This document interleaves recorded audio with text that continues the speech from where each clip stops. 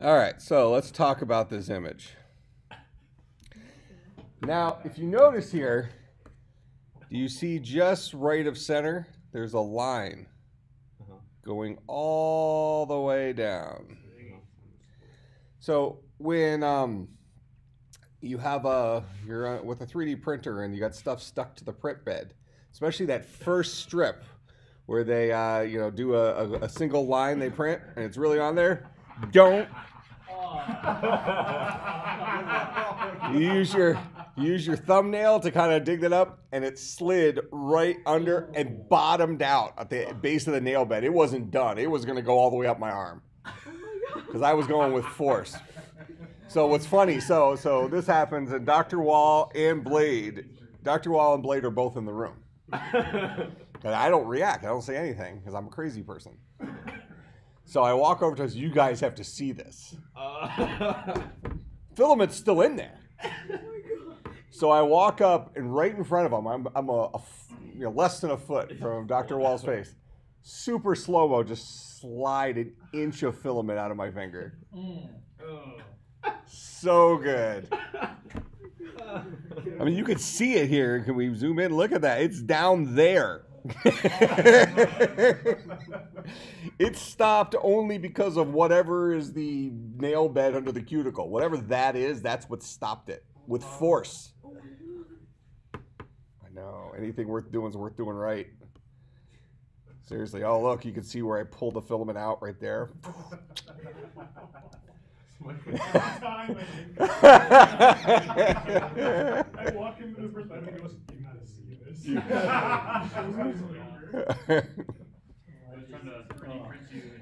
Listen to lecture for story.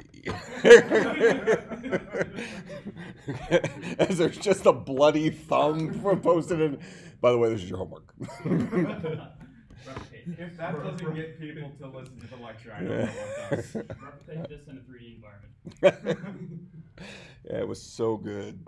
So yeah, you should use those little spatula things, not your nail. Especially, and if you're going to use your nail, don't go with the grain.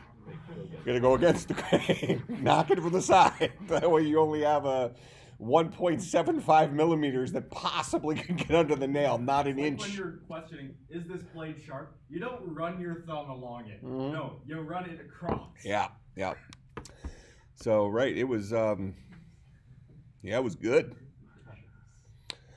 All right, what was homework for today? Update environment, right? Yes.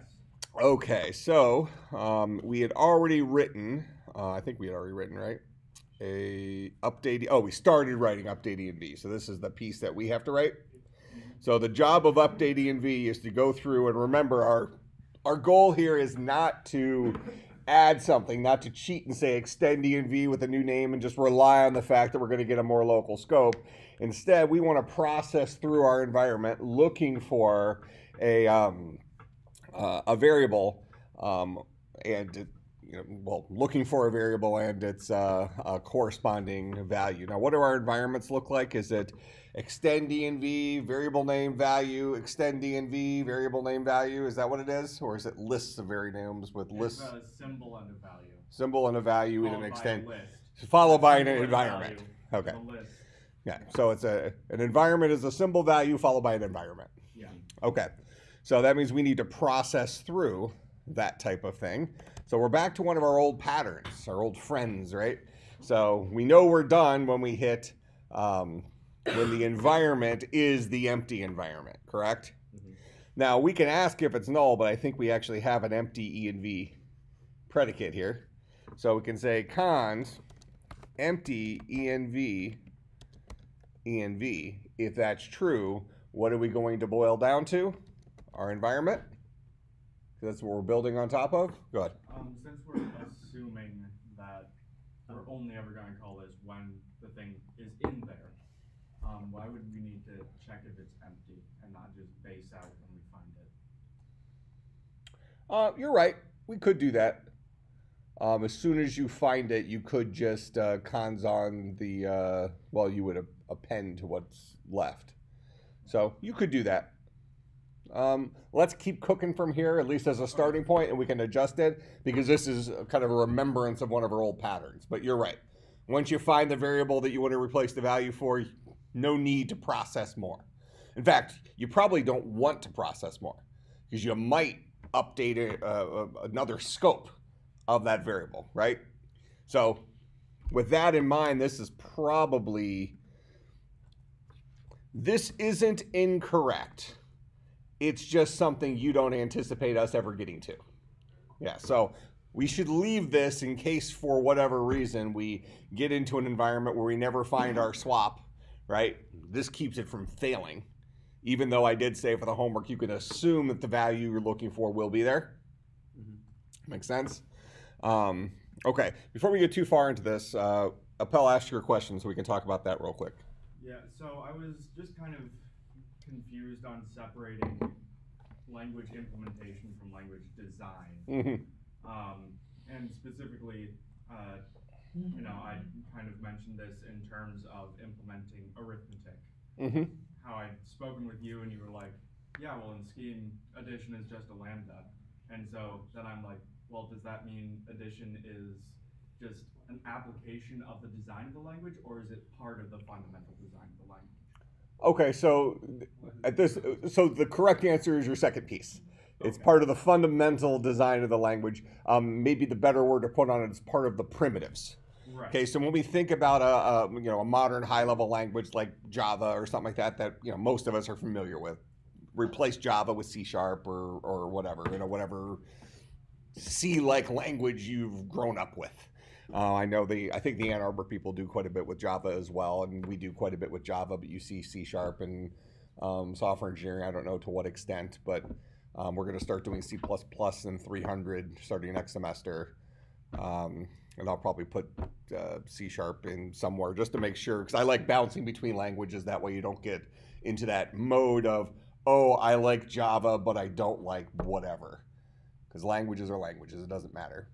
Okay, in June, Blaine here is going to be knee-deep in COBOL in their training thing. Now, that doesn't mean he'll get put on a COBOL team, but at Acuity, you either doing COBOL stuff or you're doing Java stuff.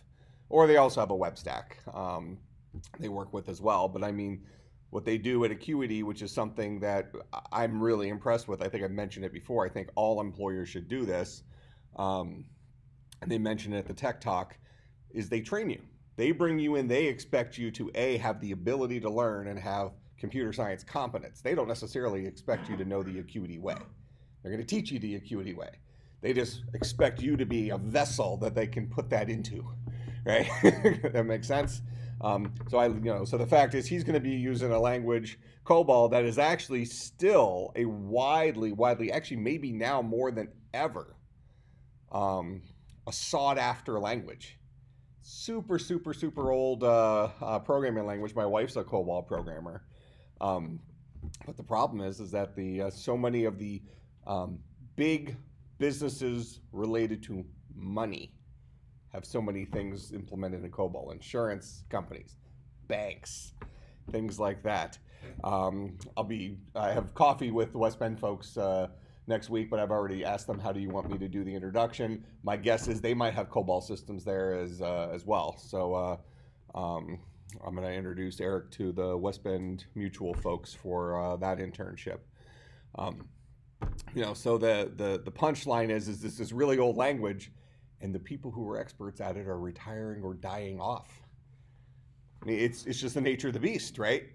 I mean, that was like the original business programming language. It just worked. Why change it? Yeah. Yeah, I was going to say Thrivent has constantly open positions for mainframe developers and COBOL developers. So if you want to earn top dollar, Learn COBOL. learn COBOL. But the thing is I've taught you already, programming is programming, right? COBOL has its own little stupid nuances. It's a kind of a line number thing and putting things in, almost an indentation type of approach, similar to Python to a certain extent.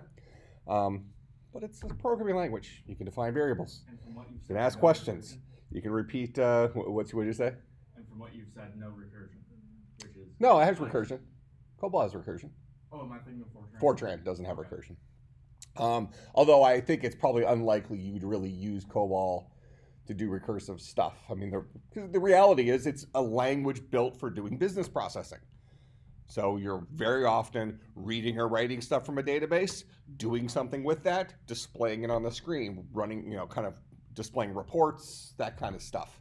My wife for 20 years has been writing COBOL for student records at Western Illinois University. You know what we use Banner for?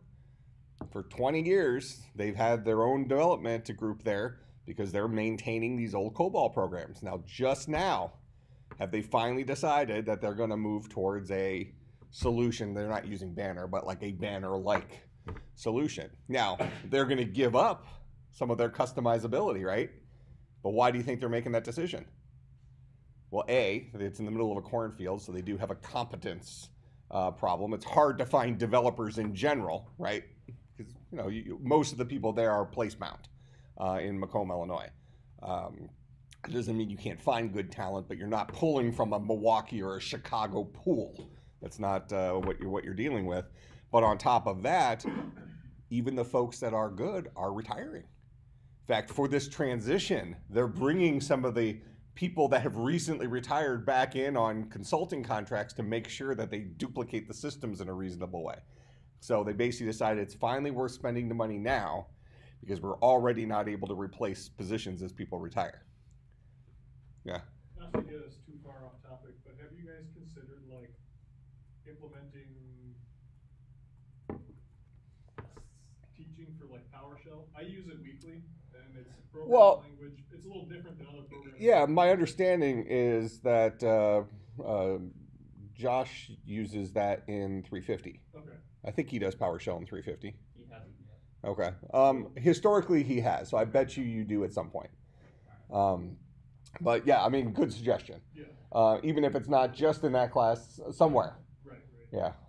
Yeah, it's a good point. It's extremely useful, and it's not something you're going to use every day, but it's a different type of programming than. Well, right. PowerShell is to Windows as like Bash scripting is to Linux. Right. It's their version of scripting, OS scripting. Oh. And it's.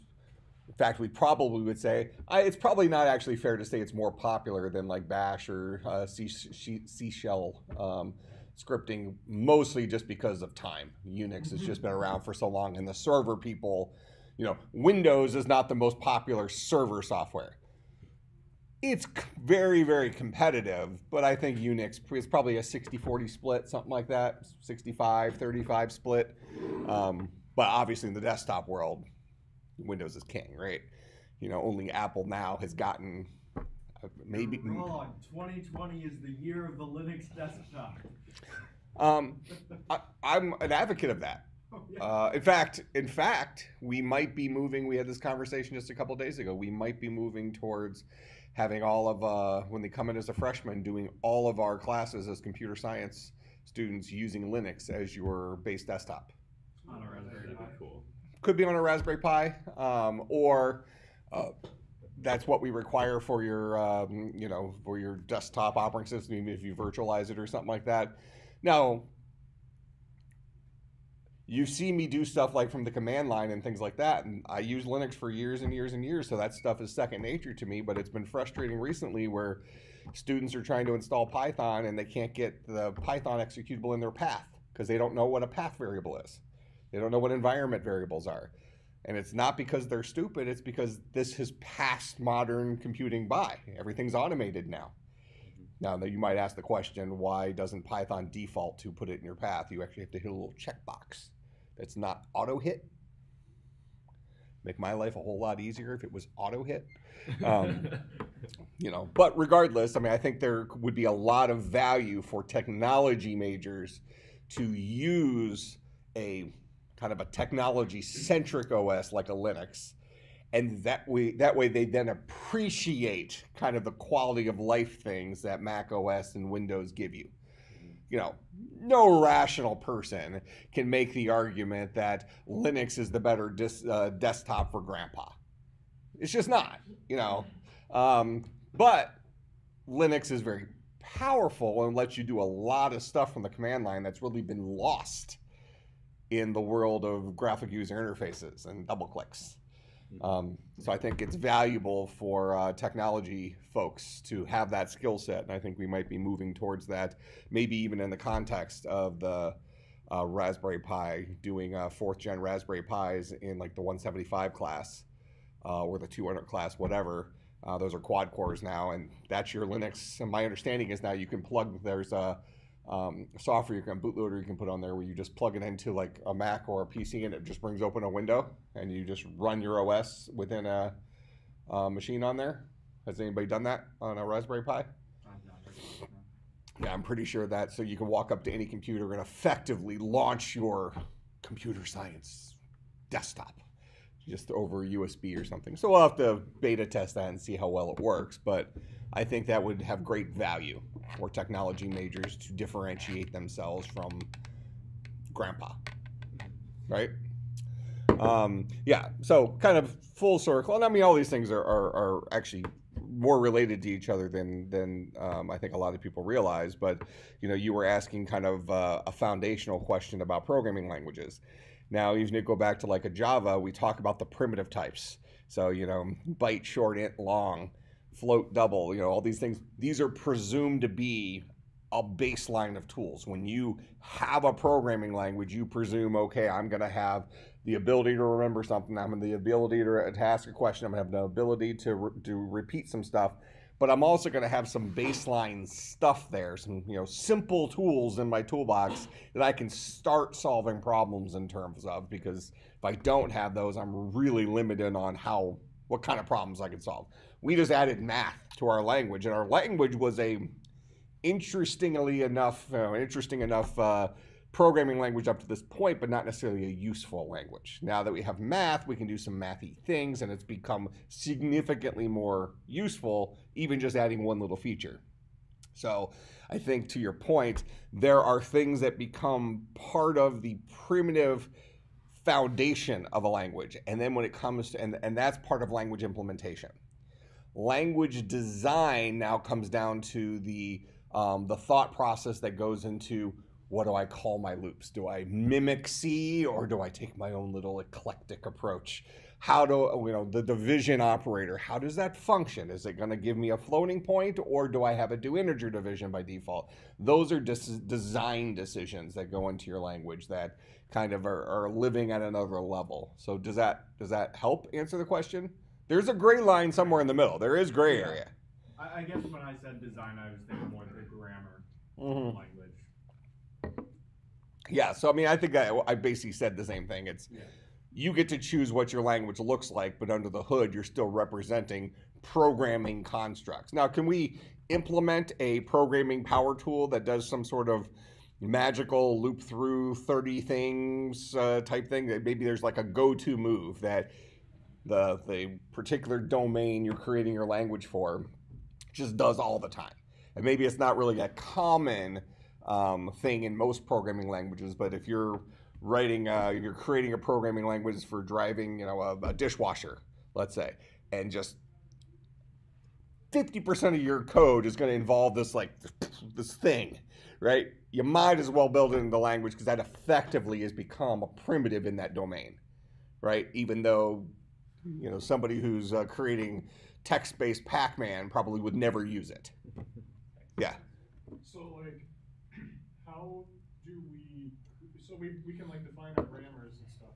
This is what an int is, or this is what this type is. But we're using scheme to make those. So how, if you're making a programming language from scratch, how do you actually define what an integer is? Because right now we're just saying this is what scheme says, this is, and we're using that. Do you understand? Well, yeah, so we happen to be using Scheme, but we could just as easily be using Java here or something like that. So we're choosing Scheme because it keeps us off balance, makes us focus on what we're doing and working with a new tool rather than working with something that maybe we're more comfortable in. Now, having said that, the question you're really asking is the difference between writing an interpreted language versus writing a compiled language. I think, let me go down the path a little bit. Okay. So, an interpreted language, we can always rely on the underlying constructs of whatever language we're writing our interpreter in. Yeah. In a compiled language, now that's a harder question of like, where do I start? Where's the foundation? Well, you write the compiler in terms of the assembly language, in terms of the architecture that your language is going to write on, is going to be on. So if you're doing this in Intel-based architecture, what primitives do you have available to you? You have the ability of the low-level language of the Intel processor. You know how to add stuff. You know how to subtract stuff. You know how to multiply stuff. Division is actually done as a version of multiplication. Actually, so is addition. Well, multiplication is defined in terms of addition. So, you know, those are the primitives that you have available to you. At some point, somebody had to design stuff on a circuit, right, on a chip that says, this is what a computer is. Solve your problems in terms of this. So that on top of that, what you do is you decide, you know, you write a compiler on top of that. So now a compiler is probably written in a high-level language, maybe it's C or something like that. And what does a compiler do? A compiler translates from a high-level language to a low-level language. So your compiler is starting off with a baseline of, I know how to translate stuff for Intel architecture. Now your compiler also now needs to know about your made-up language. What does your syntax look like? What does your grammar look like? So your C program, your C compiler your compiler you wrote in the C programming language would read in a text file with, you know, the made up Lippmann language, and it would read stuff in, and that's where your grammar would be implemented. That's where you're effectively kind of like what our interpreter would look like. It's saying, oh, is this a lambda expression? If it's a lambda expression, what do I do? Well, before it can do anything, it has to translate it into a language where we have a tool that knows how to do that. And that tool is our processor. So we have to turn Lippmann language into assembly language that is compatible with the Intel architecture.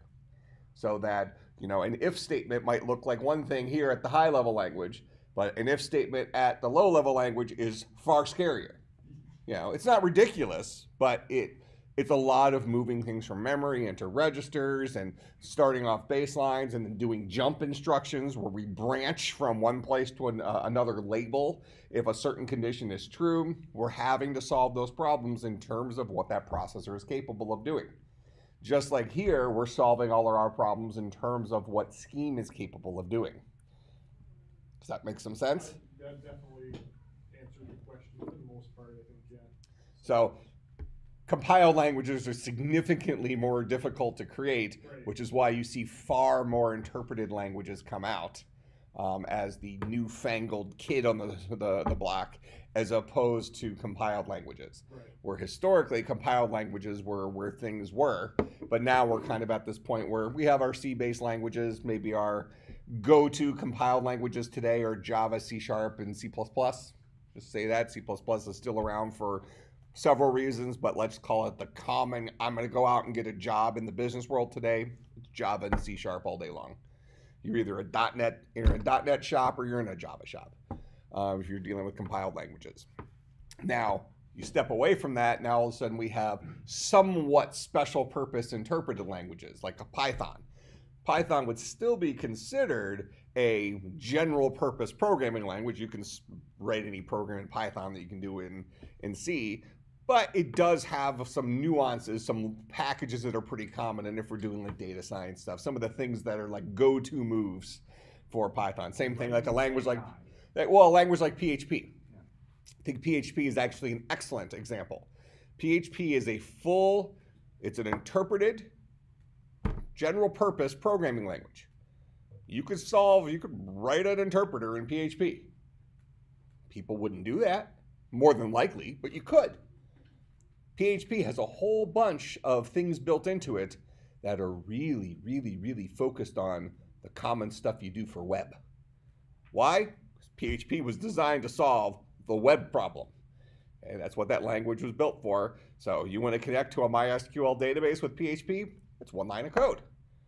Magic built in. Why? Because I'm going to be talking to a relational database with my PHP code a lot. So I don't want to have this newfangled 20-page thing of all the weird ODBC hooks and things like that to just talk to this database. It's like, this is the IP address of my database. It's MySQL. Go. Now you're reading and writing from the database because you do that in a web application. PHP was designed with that in mind. So it has those conveniences built into it, the quality of life features. So that's when, if you're going to write a web application, even today, even though PHP is a pretty old tool, you might say, oh, well, I'm going to write a web application. Let's do this in PHP. It's good at that, right? That's what it does. The biggest downside of PHP is getting your environment set up so you have something that runs a PHP interpreter, a web server that knows how to pre-process for PHP. That's a little bit of an IT task. It's a very interesting task, but that's the biggest problem, right? That's one of the reasons why Python and Node.js have become fairly popular, because Node.js comes with its own server. Ruby on Rails comes with its own server. Python comes with its own server. If you use the package, you can choose from like 10 different servers. But whatever, that just gives you your own local environment in 2 or 3 lines of code. Ninja. 2 or 3 lines of code, and then you're off to the races. But I might still argue that PHP is the better language for doing strictly web stuff. If you're going to start writing endpoints for like a RESTful API, that's when something like a Python or Ruby on Rails, things like that, well, certainly Python or Node.js definitely starts making more sense for creating your own API that your program might talk to, because that's what the Express server on Node.js is built for that. In fact, I think the command is like, create endpoint. It's built into it. Go ahead. Not trying to derail this. Everything we're talking about here is language stuff. Yeah. I mean, this isn't off topic. It's just not necessarily what we started talking about. Right. So it's fine. So this is going back to like that assembly concept. So, the compiler and the assembly, that's how. But like from assembly down to how we actually get the processor doing what we want it to do. Like, I know this is getting really in depth now, but like, so is that just like the assembly is driving the physical electrical like gates and stuff? Like, how does that? Well, the CPU itself has all those magic tricks in it. Right. So the CPU itself is going to have the ability to move something from memory into a hardware register, which is like a variable made of hardware on the CPU. And by the way, the fact that we're asking this question is exactly why computer organization and architecture should not have been removed from our curriculum. And it's exactly why it's being put back into the curriculum. Okay? Because understanding how those things work is integral. At the low level, yeah. I don't know how And it's not even difficult.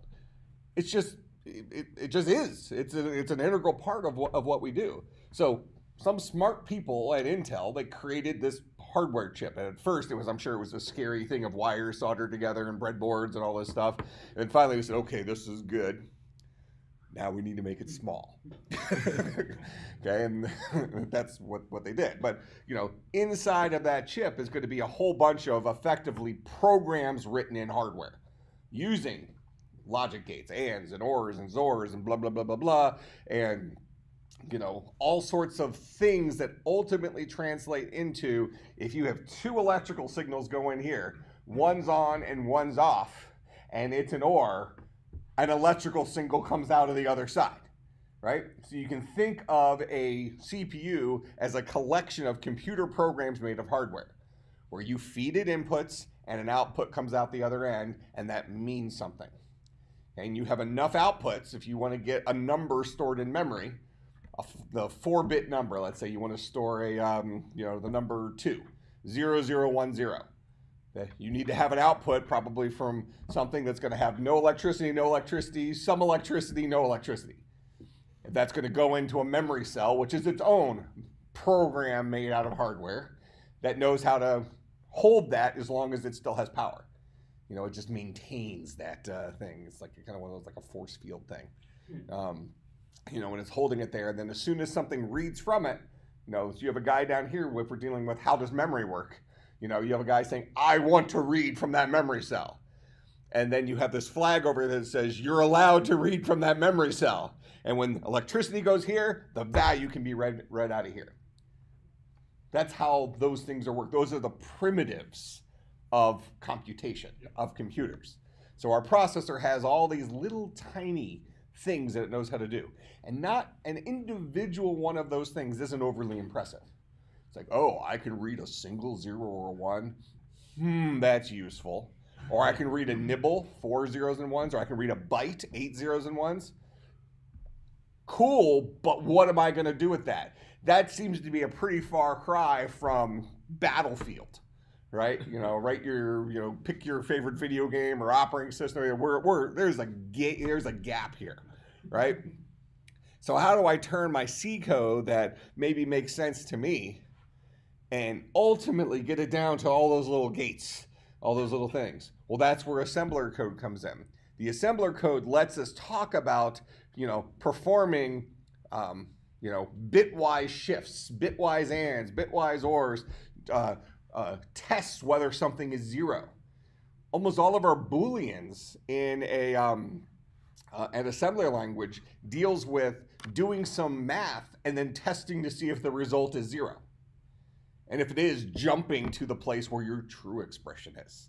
If it's not 0, jump to where your false stuff would be. That's how that decision is ultimately made in hardware, and that's how our assembly language, which has the one-to-one relationship with every one of those magic tricks in the CPU, it provides a more English-like, approach to it. But assembly language is cryptic in and of itself, because when you're writing one line of assembly code, it's not doing much. You're sitting here saying, well, I'm going to move whatever is in memory address 1000 into register AX. Done. What am I going to do with that value? Well, I want to add it to the number 3.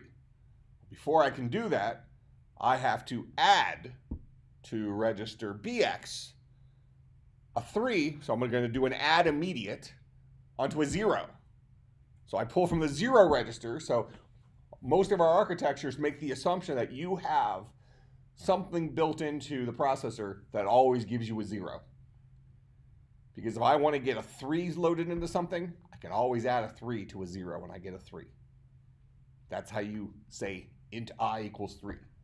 You say BX, I'm going to say add I, BX, that's my destination where I want my solution to go, from 0 register, whatever it's named in that assembly language, 3. Add I says add immediate. That allows you to add a numeric literal.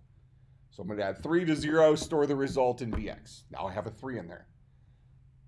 Wow, I just did a lot of stuff, and all I've done is I got something that was in memory, now in really fast memory, and I got a 3. I haven't done anything with those values yet. I just moved them. Okay, I'm 4 or 5 lines of code in, and all I've done is I've loaded 2 variables. Okay, now I want to add them. So I'm going to say CX, I'm going to say add CX, comma, AX, BX. Add whatever's in AX to BX, storing the result in CX. What am I going to do with that value? What if I want to do I/O? Well, now you got to do I/O the way that architecture does I/O. So if I want something to ultimately get displayed to the screen, a lot of times the architectures are written in terms of an operating system. That's what the operating system is doing. It has an API that knows how to talk to the magic tricks of the CPU. So ultimately, that CPU, when you write your code, you're ultimately running on the CPU, and then those things on the CPU ultimately are turning into system calls on the operating system, which ultimately turn into reality. Things dancing around on your screen, right? So we're relying on those smart people in Intel to create all those little magic tricks and then saying, here is your list of crazy simple things that you have to put together in a really long, interesting way to solve any little problem. That's your Lego kit. Now go build stuff with this Lego kit. And you look at it and say, those are small Legos. I like the big bridge Lego, where if I want a bridge, you just bridge. I got a bridge. But no, most of them don't give you that. They give you half plank on bridge. You can build bridges out of planks, and you only have half planks. So now you're going to need 50 planks, 50 half planks to build a small bridge. Well, Well, in the end, you got a bridge. But you had to use a whole lot of little tiny things to accomplish it. And you're solving all your problems. And this is true in any sort of problem solving. Take it away from computer science. You solve all of your problems in terms of the tools you have available to you. Okay, you want to build a house and you got dirt, sticks in your hands. Well, you find a way. You start drying dirt bricks and you start digging them up and piling them on top of each other, and eventually you got a house. Right? It's not an impressive house, but look. I did that with my bare hands, literally. That is God's dirt, God's sticks, and God's made hands. And I made a house. That's the tools I had available to me. That's what human beings do when we solve problems. Make sense? So all a computer's doing is saying, here's your Legos. What are you going to say, pal? You had your hand up at some point? Oh, yeah. Or did I just naturally answer it with the awesomeness? Well, I was just going to ask that historically, output was done by writing to a special form of memory, right? Yeah, even modernly, it's not historically. Yeah, you basically that architecture says, you know, look, if you happen to put a value in this one place, I will notice. And when you do that, that triggers me to go into a new mode, beast mode. And beast mode, well, it's probably IO mode, but beast mode sounded way better, right? Okay, and what beast mode does is it's going to go and do some IO. It's going to halt the processor, interrupt the processor, go do some IO stuff, and then it's going to come back and it's going to say, look, I got the stuff. I'm going to put it right here for you. You could find it in registered DX. Don't tell anybody. Just look there. You'll get what you asked me to get you. So basically, I/O is done as a drug deal. It's basically You know, you hide the cash under a mailbox. CPU finds the cash, goes and does something, brings it back, hides it under the rock by the the elementary school. You go and get your value, get your stuff, get the stuff. There's anything in here. That's I/O. Pixels. That's I/O. I/O at the architecture level. And that's ultimately what it is. It's solving problems in terms of those Legos. And it's no different than what you've been doing since you were 2, 1. You know, you were solving the problem of trying to hold your head up with these weak muscles in your neck. That's what you had available to you, right? You know, plus you had the nice, you know, mom or dad putting a, you know, holder back there. So why do you even need to build those muscles up? Somebody else is going to hold my head for me. You look back and think about some of the laziness we've done. Like, why should I hold my own head? I got a perfectly good person here holding my head for me. It's beneath me to do that myself. I'm not going to do that myself. So now when you think about computers and you think about programming, you think about problem solving, and you keep abstracting it to the point of just how human beings naturally problem solve, you realize that computer science isn't all that hard. We're expert Lego builders. We just have a really kind of intimidating Lego set put in front of us, right? You go out there and you buy the, you know, it's the like the giant puzzle. You know, when you're a kid, you get the, you know, the 4-piece puzzle. Like, these only go together one way. And they all look the same. So you just put them together, I built the puzzle. The kid's all excited. But then you got those puzzle experts. So you hate those people? They're worse than wine snobs. It's like, look, this is a 4 million piece puzzle. 35 minutes. Yeah. Each piece is 2.5 microns wide. They're there with one of these things, and they're you know, they're actually using like tweezers and stuff to like get the pieces together, and that's a hard puzzle to put together, but it is possible to put it together, right? So what's the level of granularity that we want to puzzle that allows us to solve the problem we're trying to solve while it's still being in the wheelhouse of what a human being can process? Seems like around, what is it, like the 1,000-piece puzzles, those seem to be, they're like the normal folk can solve those, and then you have the, it's like, well, that's beneath me, so I'm going to have my puzzle custom made. As an aside, aren't like jigsaw puzzles kind of not even puzzles? You're like just finding and matching stuff, not really having to do any critical. Don't tell the puzzle people that. You tell the puzzle people that. I mean, those are fighting words. It's like we're right back to I/O stuff on the CPU at this point. They're going to start finding body parts under the mailbox. Those puzzle people don't want to say, look, this is just the hide and seek. All right, so covered a lot of good stuff, I think, today. So hopefully that actually closes some gaps on how language stuff works.